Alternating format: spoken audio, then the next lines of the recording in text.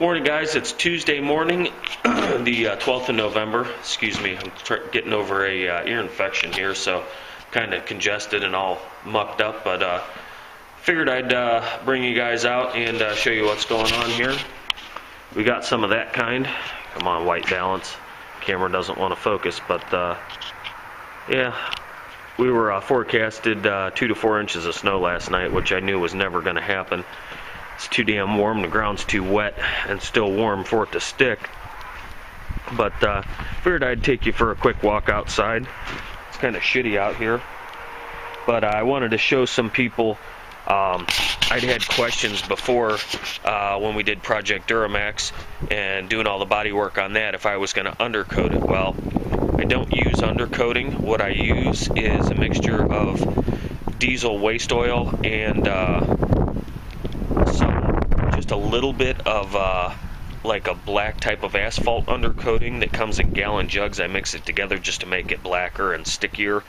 But the oil stays in that and it coats the frame of the truck. I did the Super Duty here about a week and a half ago. There it goes, we got some focus. But if you take your fingernail and you scratch on that, it's gummy and oily, and it's like just a thick film on there.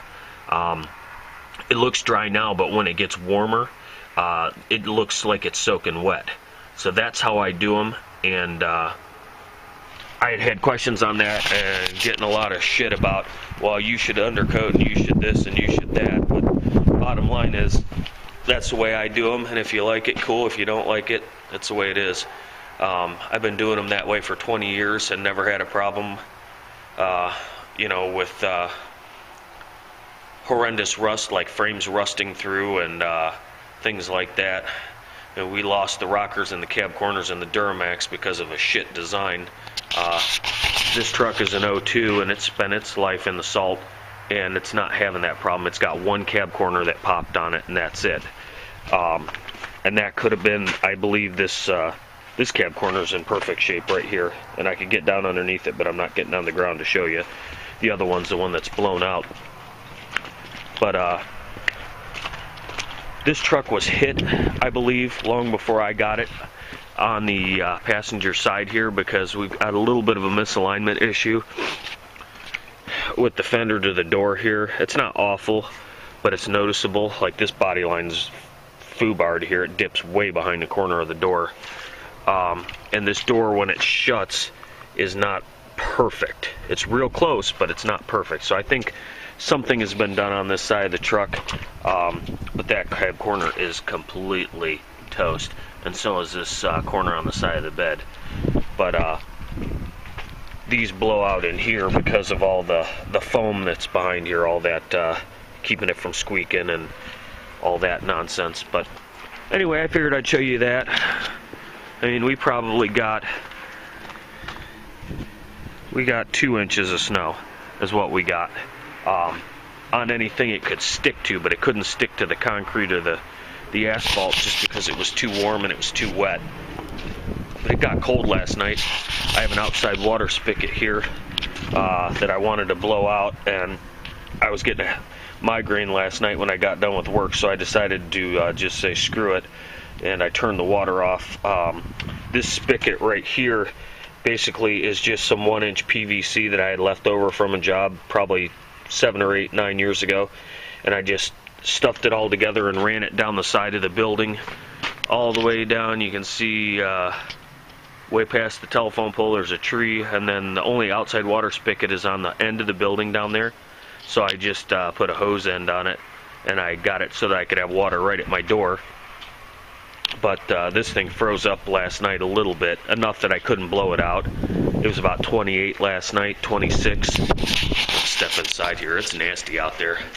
But I need to get that blown out. It's supposed to be in the high 40s and 50 over the weekend, and in the 40s and 50s next week. So that's something I got to attend to, but we got the whole fleet in here.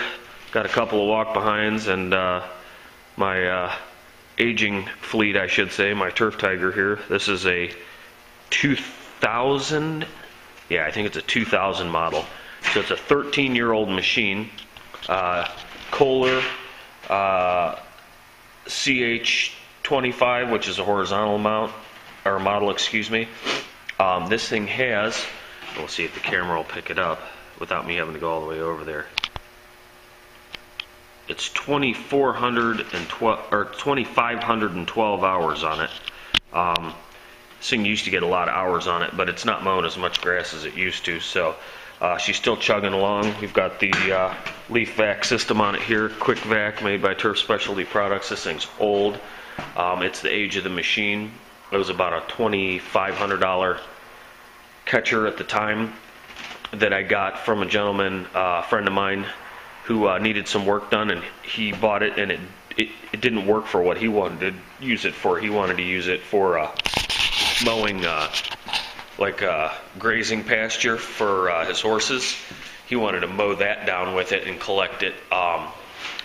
He was trying to, I don't know what exactly he was trying to do, but long story short is you can't be mowing 12-inch tall grass with it and expect it not to plug up.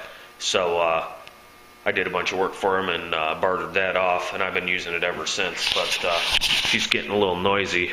It's got a bearing, not a pillow block, but it's a flange bearing.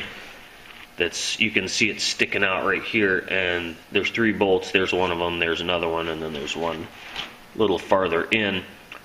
And those bearings from sucking up wet material are just, they're trashed. So I picked the seals out of them last week, and I cleaned them the best I could, and I took a grease needle and pumped them full of grease just to buy me some time, because they've discontinued this unit, and I've got to come up with some sort of retrofit or find the width of this bearing. I know the ID is a 3/4 shaft, but I'm limited on my width because that bearing is actually on the inside of this housing and the impeller will hit it.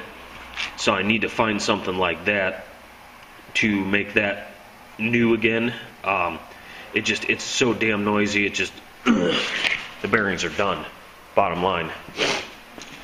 So I was working on that, and you can see all the oil dry on the floor. I actually oil sprayed that truck inside because it was crappy the day I did it.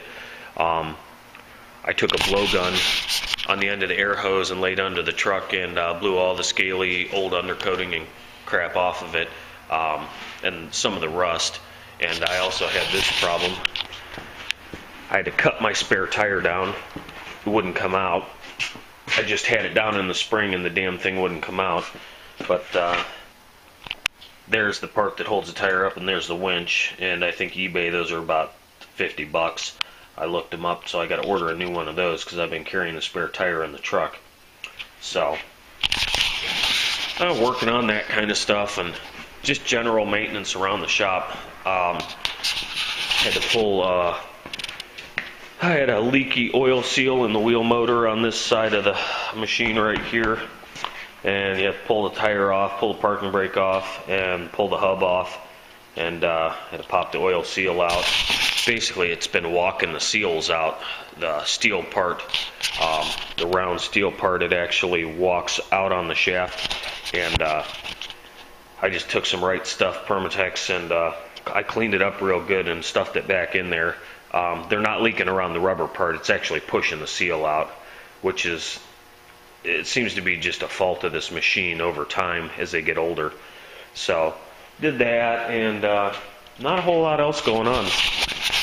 Need to get some leaves cleaned up. I blew out a bunch of sprinklers yesterday, trying to get ahead of the curve here, but I still have about half a dozen people that haven't called to close their sprinklers yet, and I usually try and call them, but this has been one of those years that was real wet, and I'm thinking a lot of those people didn't even use their irrigation system, so we might not have to do it.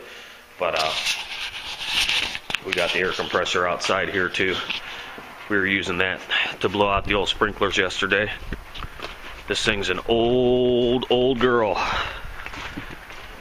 It is a 60s machine, Jaeger manufacturing. And I'm not sure I know exactly where they're out of, but I'll give you guys a little peek at this thing. It is a relic. And this was on my to-do list last year when I had the Duramax in. I was going to repaint this machine. But basically that's it. It's a rotary screw type compressor that's capable of, I want to say this one's around 100 or 125 CFM, maybe 150. It's got a white Continental engine in it, 4-cylinder flathead, so the valves are in the block and not in the head. No overhead valve here.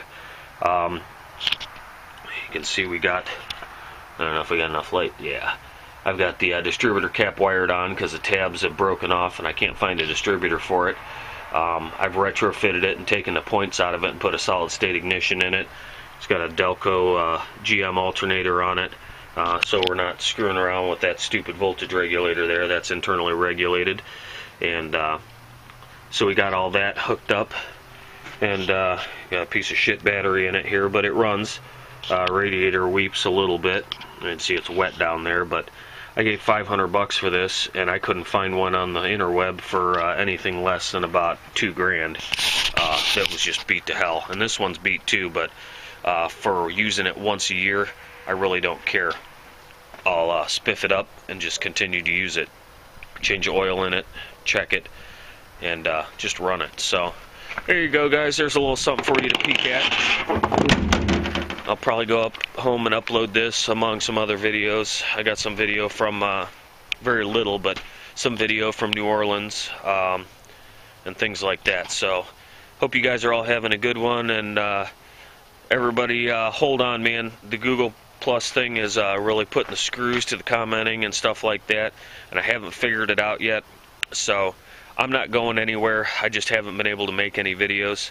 So don't get discouraged. Hang out. Keep watching if you want, and we'll catch you on the next one.